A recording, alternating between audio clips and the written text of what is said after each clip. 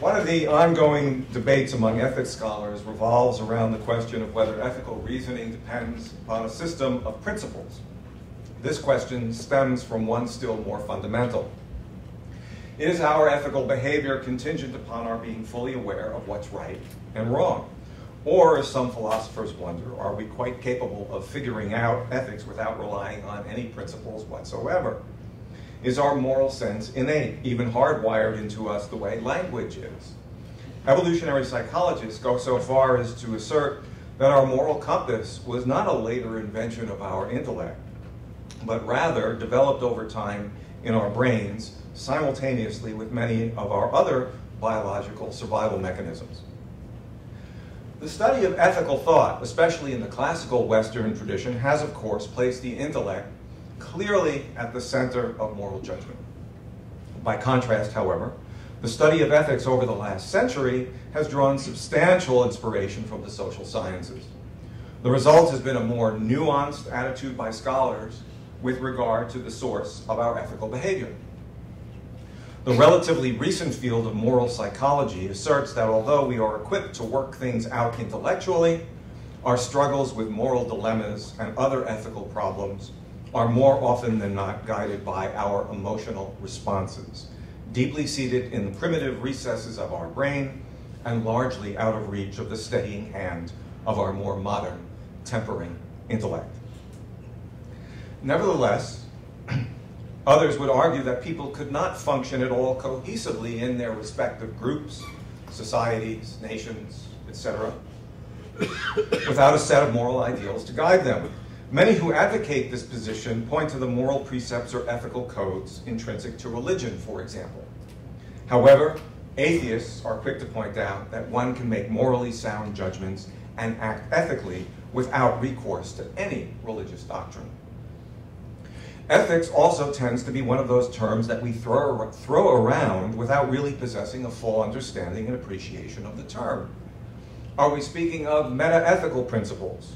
Not ethical principles in their own right, but rather the study of the nature of ethics that tends to focus on larger concepts of good, right, justice, and fairness, and attempts also to identify moral values?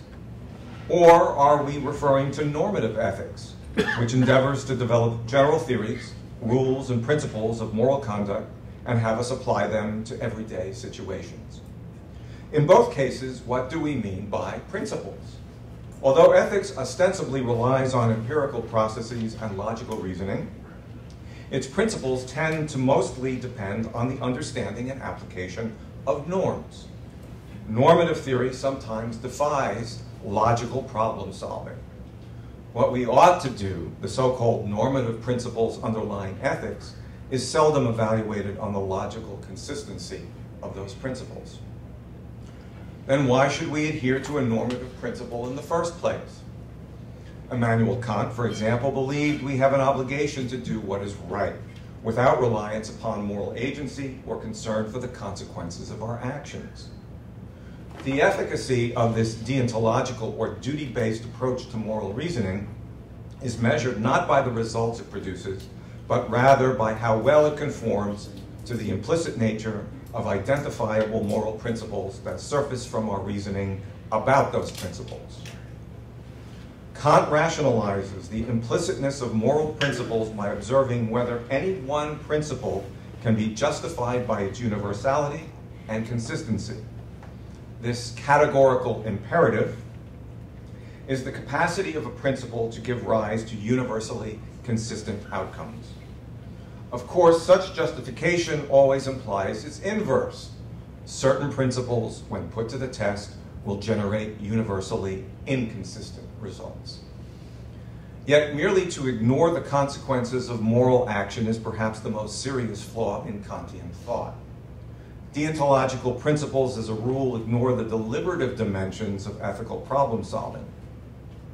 Within a utilitarian or even a consequentialist framework, an ethical principle could not be justifiable by its universality, but by whether behaviors associated with that principle foster morally satisfactory outcomes. In the case of the utilitarian, whether the outcomes serve the greater good, and in the case of the consequentialist, whether happiness and well-being can be restored to those outside the greatest number whom the greatest good has passed over. As such, an ethical principle cannot be applied consistently to every situation within all conceivable contexts, thus violating the two defining conditions of the categorical imperative. Because situations and contexts vary widely, and can be argued an ethical principle at best can only serve as a sort of normative guideline. However, just because ethical principles will often resemble guidelines, we should not construe them as simple rules possessing little intelligent depth. Of course, some ethical codes, such as those used in certain professions, often present themselves as recommendations, vacant of any substantial moral force. Further, while certain ethical principles may often appear commandment-like, many behave more like parables or stories containing moral lessons. It should come as no surprise, therefore, that in a number of professions and in the college classroom, training programs and courses in ethics, respectively, rely heavily on case studies as the principal pedagogical tool in order to instill ethical principles in practitioners and students alike. According to public relations ethicist Emmanuel Chavigian, stories play a powerful role in our sense of right and wrong. Chavigian observes, we may have forgotten exactly what it is we should or shouldn't do, but we always remember the stories used as examples and illustrations. Neil Postman notes that behind the apparent simplicity of parables, there are some profound ideas to ponder. He explains, among the most subtle and important is the notion of where and how problems originate. This notion is crucial to the idea of ethos, the way we formulate coherent assumptions and beliefs that help us to apprehend our moral nature and reinforce our personal and communal values. So, in what way can general semantics assist us with our ethical sense-making and lead us toward alternatives to conventional Aristotelian meta-ethical views and Kantian normative precepts?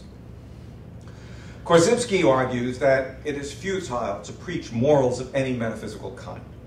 He goes on to assert that these are delusional dogmas, profoundly semantically harmful. Philosophies of various kinds, Korzybski states, display infantile characteristics. It goes without saying that Korzybski saw Aristotelian philosophy as suspect, representing an extreme delusional tendency and dismissing it as gross empiricism, elemental and structurally fallacious. Further, the fallacy of universality, according to Korzybski, is that it inherently involves the semantic one-value conviction of validity for all time to come. The tradition of moral reasoning has been to perpetuate concepts of right and wrong, in the expectation that such concepts will help to promote human happiness and well-being, what Aristotle in his work, the Nicomachean Ethics, calls flourishing. The Aristotelian promise of a life of human flourishing requires us to conduct ourselves in a praiseworthy manner and to follow social norms, acting in accordance with what prudence dictates and reflecting on what a morally right course of action ought to be. What if we could divorce ourselves from conventional Aristotelian notions of good? What sort of ethical guidance could general semantics supply instead? General semantics, as its proponents and interpreters have contended, can serve a pragmatic rather than a classically normative role in identifying ethical problems and proposing methods to solve these problems. Pragmatic methods, rather than normative principles, might better help us with ethical sense-making, in other words, the process of elaborating and defending our moral reasoning. General semantics, for example, recognizes the limitations language imposes on our apprehension of the world. Thus, age-old philosophical concepts of virtue, morality, and the good can often seem fluid and vague. General semantics argues for clarity in thinking about these concepts. Ethical problem-solving at its core appears to be a way we try to make sense of our environment, our actions, and the behavior of others. We are, in one way or another, and to varying degrees, directly and indirectly affected by our environment, our own actions, and the actions and the behavior of other people.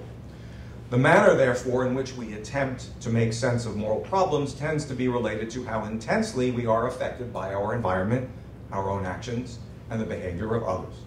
In other words, our motivation to resolve an ethical problem tends to be gauged by our expectation of the personal or communal consequences of that problem. If we were to pay attention to our moral reasoning, to be mindful of our ethical decision-making, we would see that it is often pragmatic.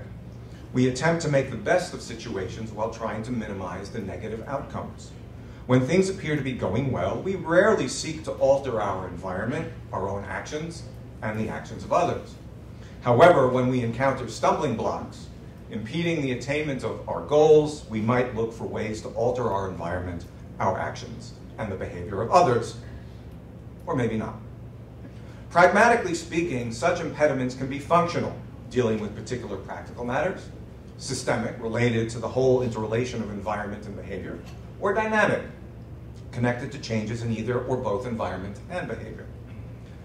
Aristotle conjectures that the goal of a fulfilling life is some sort of good. However, the Aristotelian presumption is that all activities converge on the good. As a practical matter, though, some of what we do seems to be behavior for its own sake, such as getting by or just getting on with life. Ethical reasoning is thus better conceived as fundamentally pragmatic. Ethics essentially is based on the belief that certain behaviors will lead to more efficacious outcomes than others. We favor or prescribe particular behaviors and disparage or proscribe other behaviors. Thus, the practical nature of ethics precedes the normative, not the other way around. Yet ethics most often emerges as inherently normative because that is generally the way we talk about ethics, in a rationalized, post hoc manner. Ideally, reasoning about outcomes of our behavior should prompt us to govern and regulate ourselves. In general, children integrate social and moral norms that guide them toward right conduct and deter them from troublesome conduct. As Albert Bandura explains, the sanctions of children apply to themselves keep conduct in line, the sanctions children apply to themselves keep conduct in line with internal standards. However, such self-regulation, to use Bandura's term, or what Martin Levinson refers to as self-management, especially as our patterns of thinking solidify as we grow older, can become selectively disengaged from our behavior. Reconstructing negative conduct as serving worthy purposes can, in Bandura's analysis, obscure personal agency by diffusion or displacement of responsibility. Moreover, such alterations to our thinking can minimize appreciation of the negative consequences of our actions and cause us to shift blame away from ourselves and onto those we have injured. We have only to look at the headlines pouring from the White House to gain a sense of this kind of aberrant behavior and its implications for personal and communal sanity. Yet ethics is not always or totally pragmatic. It is not entirely focused on identifying the best means to achieve an end. Moral reasoning can also be considered teleological, permitting us to abstract into the future, to envision an end we wish to pursue, and perhaps most importantly, to contemplate what will be the right thing to do. Ethical problem solving, therefore, can be viewed as a sign of both personal and communal moral progress, in which we direct more of our activity toward the realization of the greater good and less toward ineffective or even harmful outcomes. However, we cannot regard all solutions issuing from our ethical problem solving as improvements. Progress and regress both are possible outcomes of human activity. Progress typically is characterized by time binding, the discovery of practical moral behavior, refining that behavior over subsequent generations, and giving rise to persistently successful moral activity. Effective ethical problem solving builds upon accumulated knowledge and sustaining morally tenable outcomes based on earlier attempts to coalesce and apply that knowledge. And I'll conclude with some citations from Korzybski, who writes, "A modern revision of the Aristotelian system, or the building of a non-Aristotelian system involved or is based on similar aims, namely the formulation of a general method, not only for scientific work, but also for life." By life, we can infer that Korzybski means a host of things, including possibly ethical problem solving. Ethical dilemmas have for millennia been our constant companion. The way we reason morally, of course, has evolved too during that time. Korzybski observes The aim of the work of Aristotle and the work of the non-Aristotelians is similar, except for the date of our human development and the advance of science. He concludes, in General Semantics, in building up a non-Aristotelian system, the aims of Aristotle are preserved, yet scientific methods are brought up to date. Thank you.